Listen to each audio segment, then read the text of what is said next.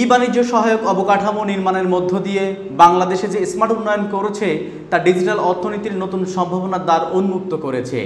এই উন্নয়নের সুবিধা কাজে লাগাতে বাংলাদেশ এখন পুরোপুরি প্রস্তুত। জাতিসংঘের বাণিজ্য উন্নয়ন সংস্থা আংটাড এর প্রতিবেদনে বাংলাদেশ নিয়ে এমন সম্ভাবনার কথা বলা হয়েছে।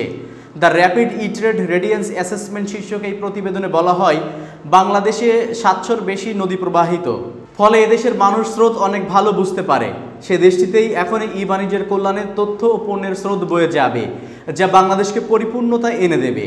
গত 1 এপ্রিল সুইজারল্যান্ডের রাজধানী জেনেভায় অ্যাক্টাডের ই-কমার্স উইক 2019-এর উদ্বোধনীতে বাংলাদেশ সরকারের প্রতিনিধিদের কাছে এই প্রতিবেদন হস্তান্তর করা হয়।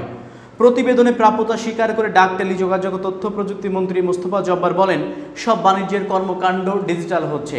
এর পাশাপাশি বিদ্যমান ব্যবসায়িক আইন, বিধিবিধান ও নীতিমালা ই-কমার্স উপযোগী করা হচ্ছে।